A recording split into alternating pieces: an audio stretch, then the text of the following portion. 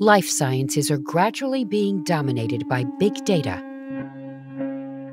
By 2025, it is expected that the genomes of 1 billion people will have been sequenced. In other words, we are likely to generate somewhere between 2 and 40 billion gigabytes of genome data within the next decade. And that's only the human genome data. Life sciences can nowadays also obtain measurements on millions of proteins, metabolites, and their interactions. To make sense of enormous volumes of complex data, interdisciplinary researchers are needed to combine knowledge from biology, computer science, and statistics. Forming an essential component of modern-day life science research, this field is known as bioinformatics. One place where this work is carried out is at the Utrecht Bioinformatics Center. Studying the right data can lead to truly groundbreaking discoveries. By analyzing millions of DNA sequence fragments through high-performance computing, we were able to bring to light new unknown organisms. By identifying the 0.1% of a human genome that differs from person to person, we can explain just why two people never look the same. And by predicting the structures of proteins in a cell, we are beginning to understand why some of us get sick, while others live long, healthy lives. These are the reasons why Utrecht Science Park promotes the sharing of bioinformatics expertise and the combining of different disciplines. Together, life sciences and big data can help us address the challenges of tomorrow.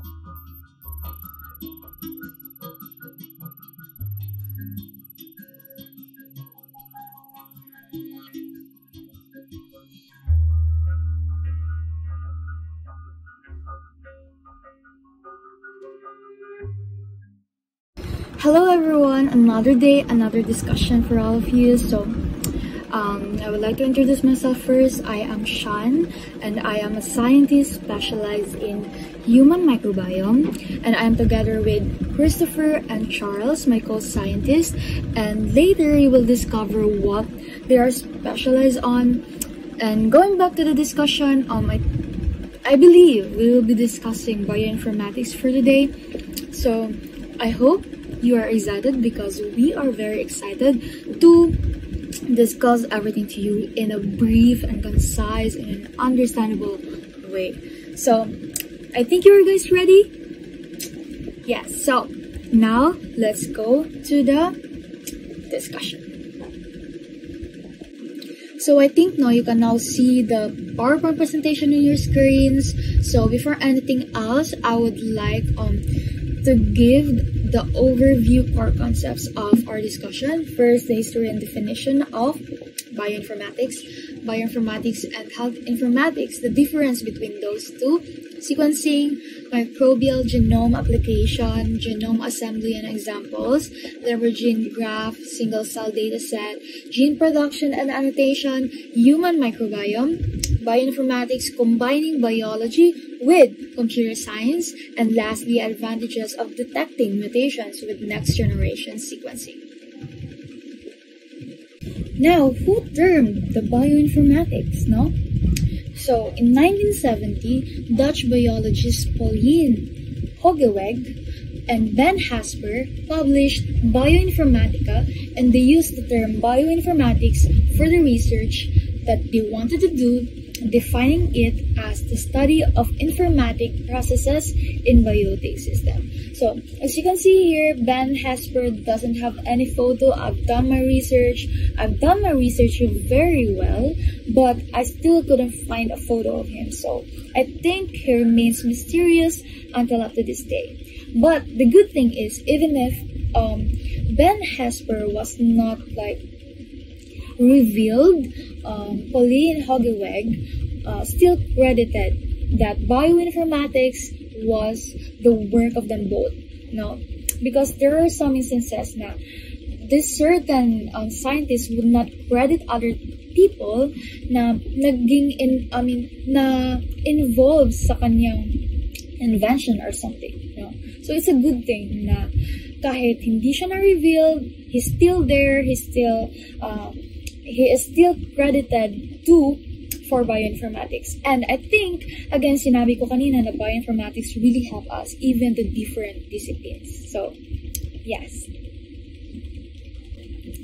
Now, let's proceed to the history and definition of bioinformatics. Bioinformatics is defined as the application of tools of computation and analysis to capture and interpret biological data.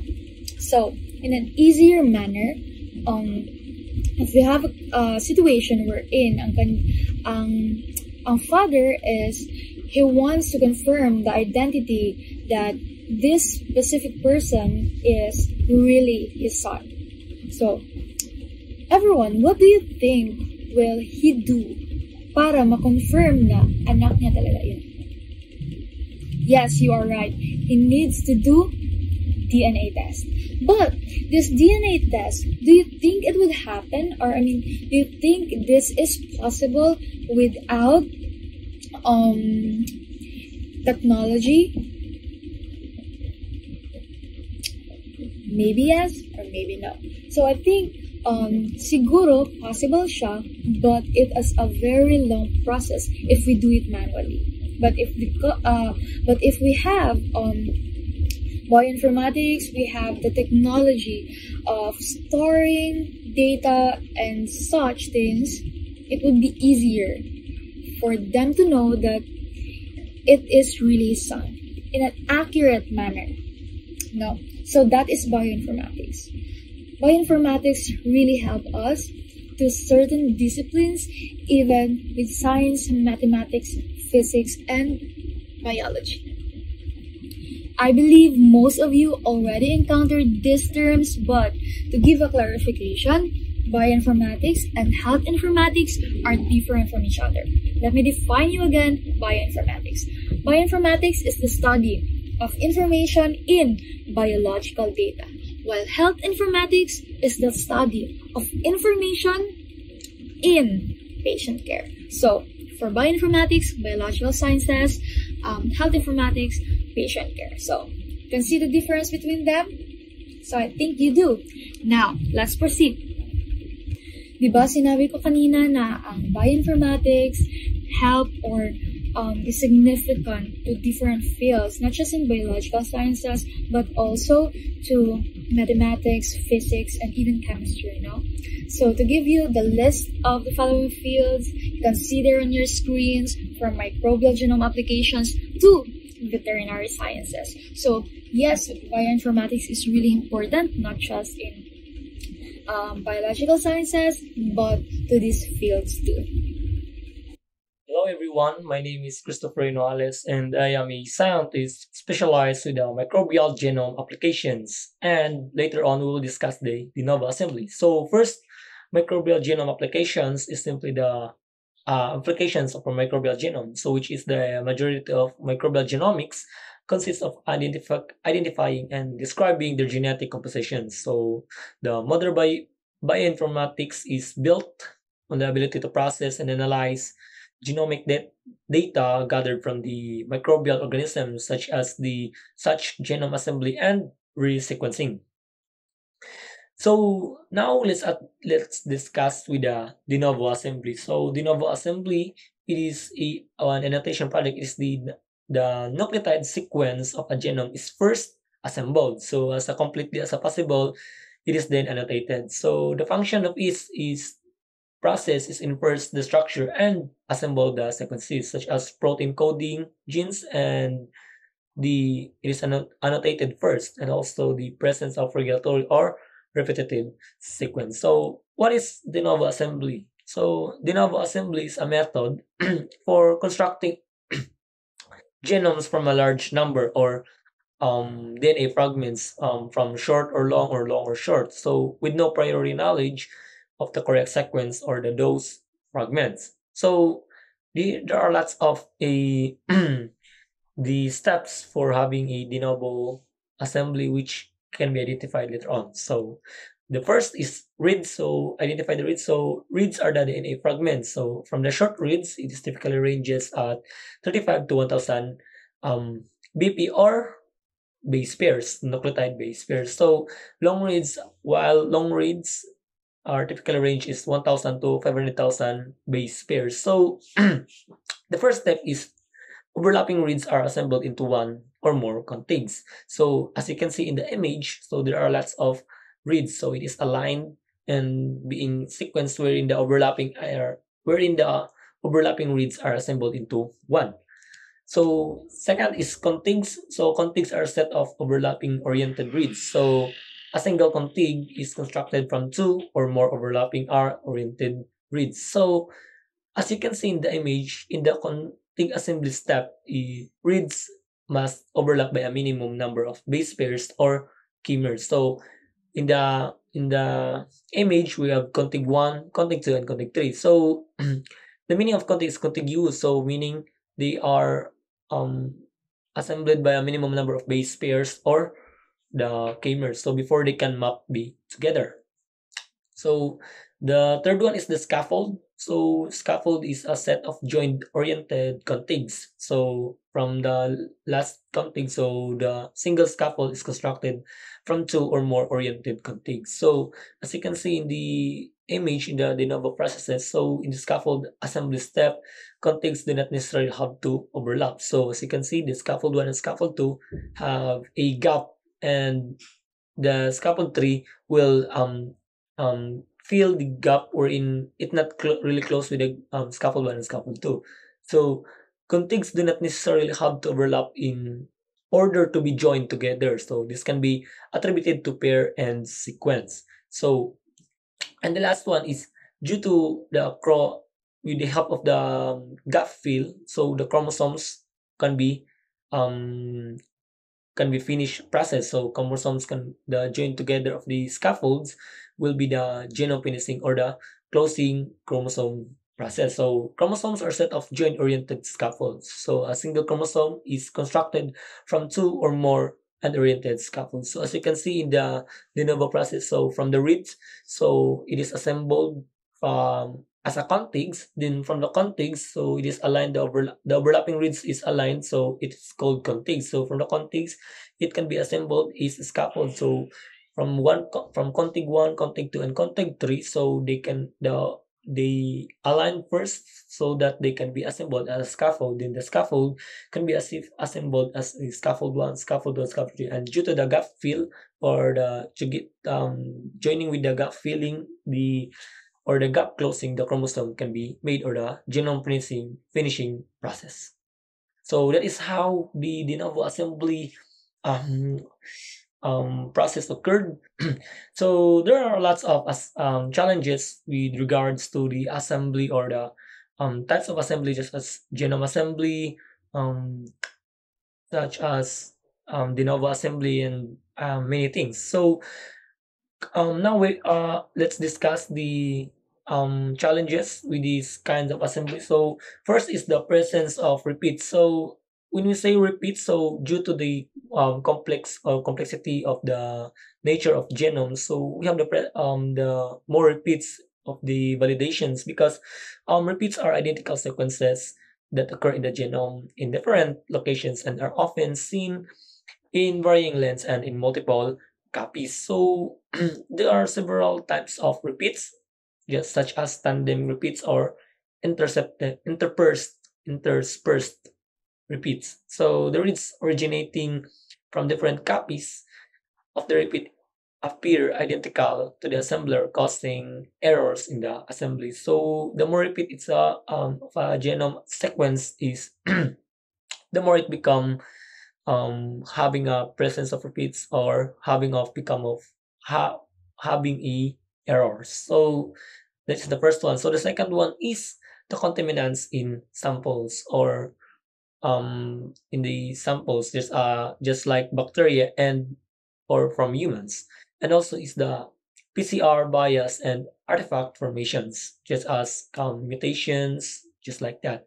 And also the fourth one is the sequencing error, or the homopolymers errors when just runs the same base and such things. And also the multiple indexes, or the MIDs, which is serves as the row reads, and also it is a primers or adapters are still in the raw reads. So last one is polyploid genome. So when we say polyploid genome, so it being attached or being from the presence of the reads, which is can cause many errors. So the polyploid genomes it can have uncertainty with the result of the aligned sequence of the genomes.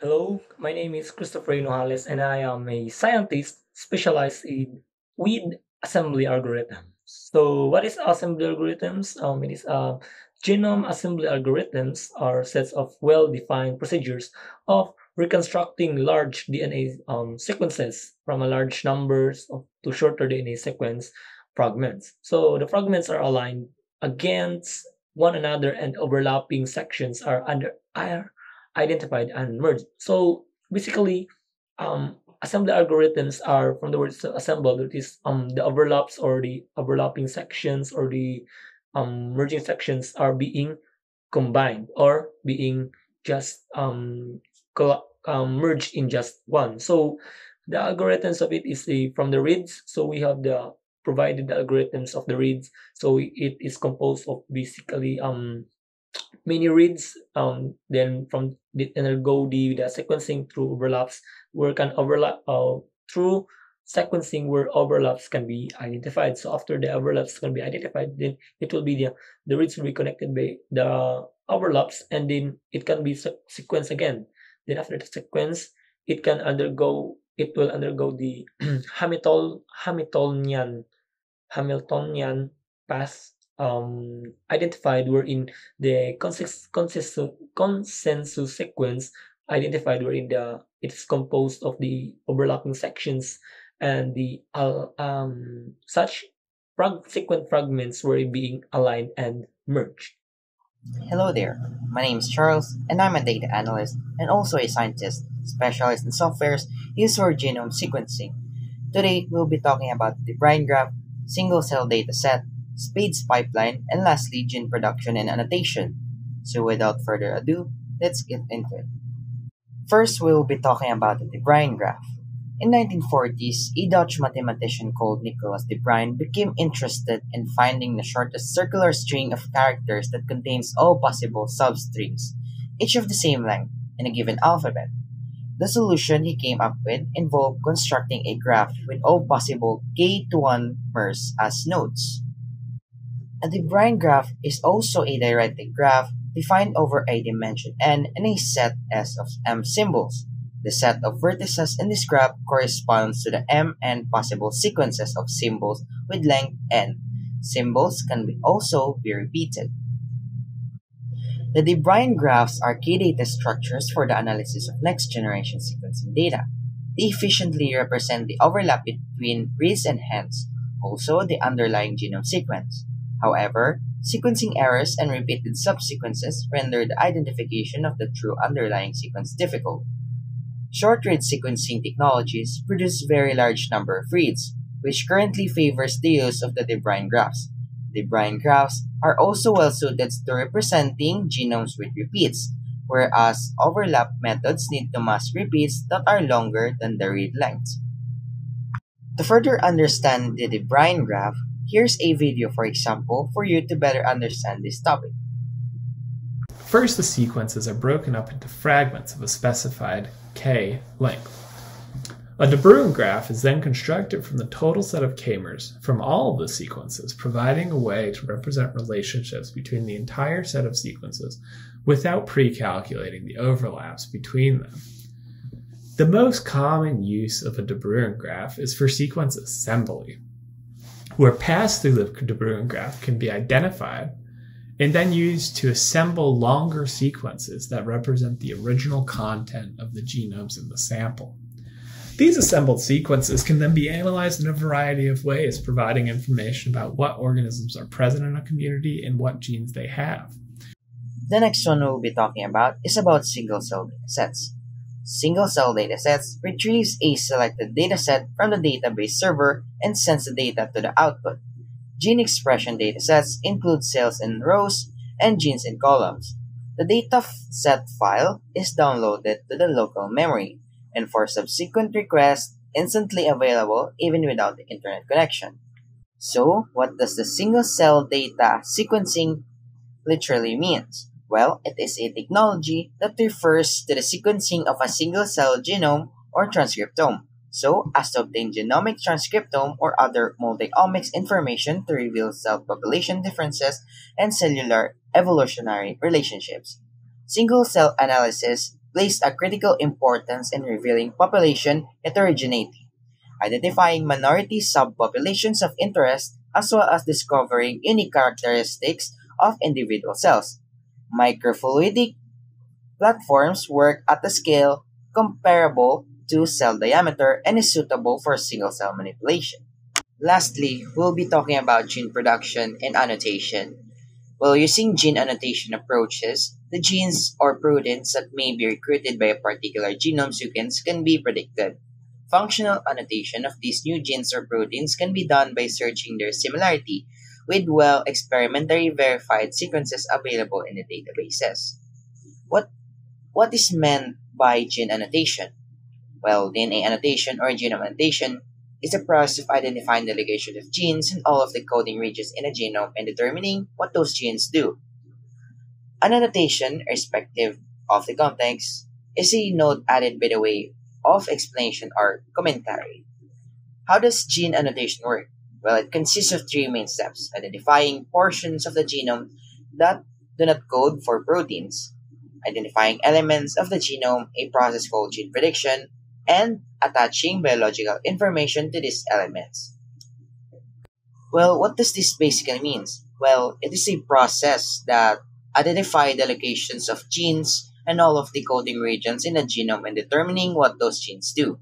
It's also a multi-level process that includes prediction of protein coding genes as well as other functional genome units such as structural RNAs, tRNAs, small RNAs, pseudogenes, control regions, direct and inverted repeats, insertion sequences, transposons, and other mobile elements. And lastly, why is genome annotation important? Well, it is a no simple feat, but it's incredibly important in identifying the functional elements of DNA. Building the appropriate tools and pipeline is the key. It's also essential because the sequencing of the genome or DNA generates sequence information without its functional role. After the genome is sequenced, it must be annotated to bring more logical information about its structural features and functional roles. If you're having a hard time understanding what is gene production and annotation, well, here's a video that will show you how to better understand this topic. This diagram I've created shows the process of genome annotation from a visual perspective. As you can see at the top, the genome sequence consists of a list of DNA bases C, G, T, and A. Through the process of genome annotation, this DNA sequence is converted into the display seen below. From this you can see much more about the position of key elements within the genome, such as the enhancer, the promoter site, the location of exons or introns, and repeat regions. This process is the only way to really understand the genome environment of an organism, because without it you would not be able to identify any genetic elements from looking at the genome sequence alone. Hello, I'm Shan again, your scientist that is specialized in human microbiome. So I am really interested to discuss this topic to you. So I hope na kayo rin ay interesado na pakinggan ako. So let's start. Okay, so what is microbiome? We humans are mostly microbes, over 100 trillion of them. So sabi dito na ang ating katawan ay mayroong 100 trillion, imagine trillion ng microbes.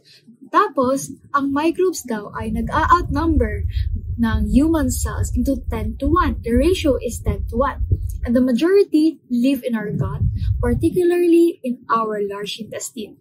And the microbiome is the genetic material of all the microbes, the bacteria, fungi, protozoa, and viruses that live on inside our body.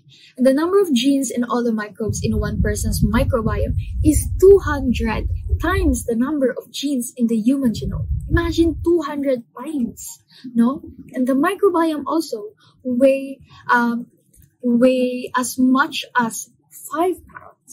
Imagine the 5 pounds. If you convert it to kilogram, solve it.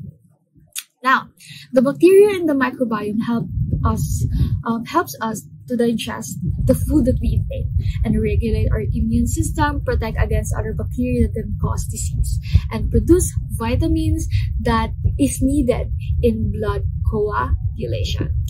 And that's all for the definition of microbiomes. Now, what does human microbiome have to do with our health?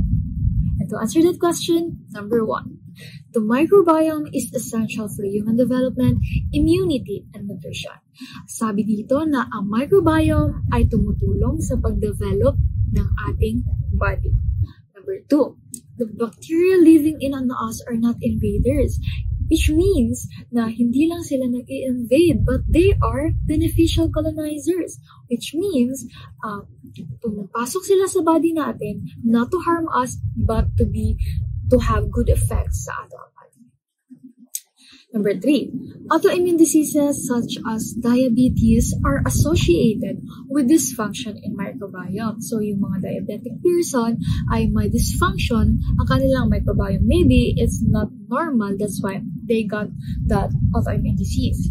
And disease-causing microbes accumulate over time, changing gene activity and metabolic processes and resulting in an abnormal immune response against substances and tissues normally present in the body. Diba? Yun ang sinabi ko. Siguro, itong mga persons with diabetes, hindi naman ako specialized doon, but siguro because merong dysfunction sa kanilang microbiome, siguro yung pag-function ng microbiome, di ba, sabi sa first is human development daw, sa ating body. But because merong dysfunction, of course, it will cause na mag-resist din yung immune system natin to certain things. So, yes.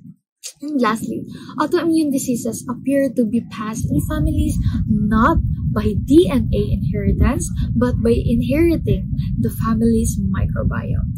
So, itong autoimmune diseases daw ay hindi galing sa DNA ng ating family, but galing sa microbiomes ng ating family. So, imagine,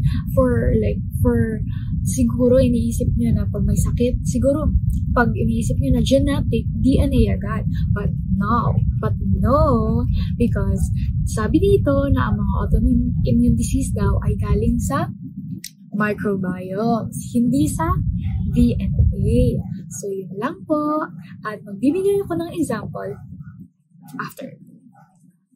So, for the examples, we can read here that the gut microbiome is different between obese and lean twins.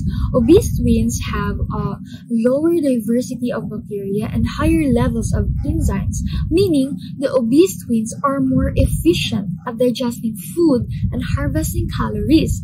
And obesity has also been associated with a poor combination of microbes in the gut. And another one is fecal microbiota transplantation, or FMT, is a clinical procedure that restores healthy bacteria in the colon by introducing stool by colonoscopy or enema from a healthy human donor. Potentially fetal Clostridium difficile infections, which is CDI, have been cured using FMT to restore healthy gut microbiota. So, ginamit to nilang FMT to restore the microbes, the good microbes. FMT is also used to treat colitis, constipation, and irritable bowel syndrome. So, that is all for the examples of human microbiome. So, I hope na naka-learn kayo ng something about human microbiome, that our body consists of human microbiome, and second is that not all diseases comes from DNA, but maybe it comes from microbiomes. So, yun lang po at maraming salamat. So, what happens with the bioinformatics in collaboration with biology and computer science? So, first and foremost, one of the most up-and-coming fields in biosciences is the bioinformatics, which is the interdisciplinary field that combines with the biology and computer science. So, what is bioinformatics is? It's discussed in the previous topic, and also as a recap, it is responsible for several important arenas like analyzing the variations and expressions in the human gene, and also it uses data to analyze such protein sequences, genome sequences, and other sequences.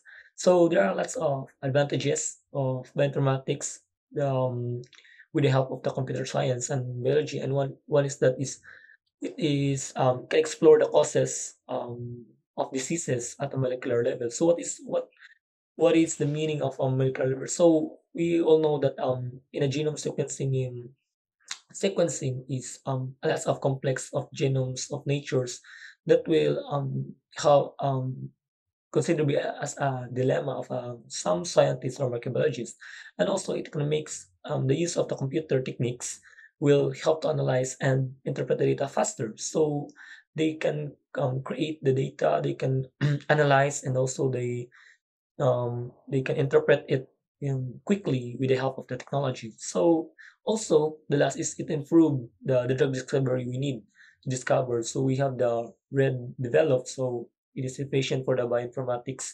algorithms and approaches to target identifications, validations, and also it can lead the optimizations of the gene sequencing and other types of protein sequencing. So advantages of the detecting mutations together with NGS. So first, it is throughput, high throughput, as I said earlier, and also it is a cost efficient because it is efficient. The percentage of the use of this kind of sequencing is very efficient to those scientists, biologists, and other fields of the sciences. So also it is systematic or unbiased mutations detection of all mutation types. So the second is it tests many genes at once. So unlike the genome sequencing, it can be only one, but because of the different complex of genomes. But here in the NGS or the next generation sequencing, the different genes can be tested in just one. When we say karang pwede lang po siyang maging test at once. So hindi po siya karang kumbaga, hindi siya systematic ng isa-isa lang. So, we have lots of disadvantages, and there is massively parallel sequencing capability. And also, as I said, single input DNA of our RNA. And also, it has a better picture of such heterogeneity. So, unlike with the some assembly or the sequencing, it is more advanced. The NGS is more advanced, more flexible, because it is decreased the sequencing cost per gene. So, if the other sequencing is more higher than the NGS, is more efficient, then where it can be cost effective, and also it is constantly improving technology.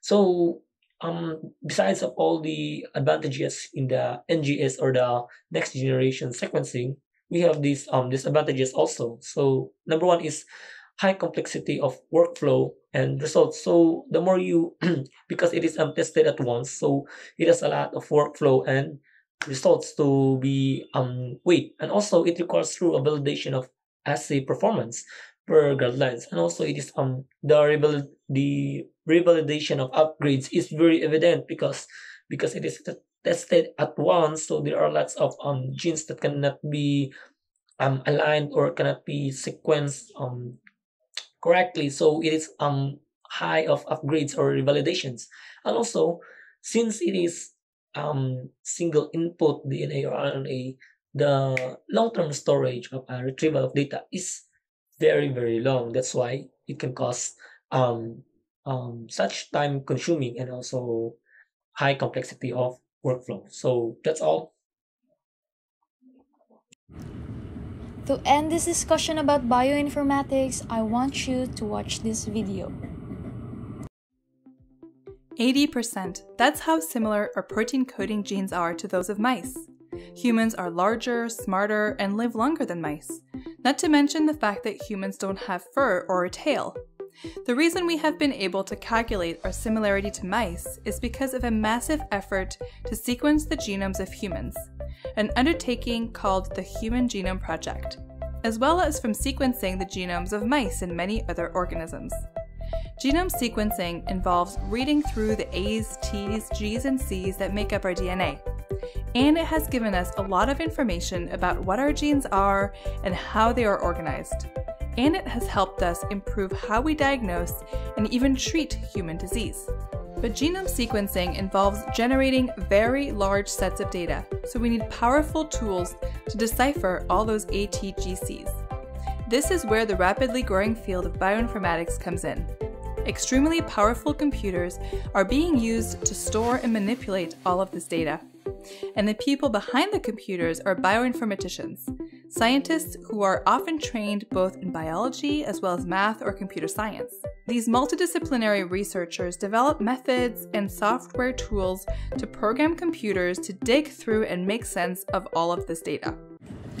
On behalf of my co-scientists, I would like to say thank you to every one of you for listening and for enjoying the whole discussion, and we hope that you have learned something about bioinformatics.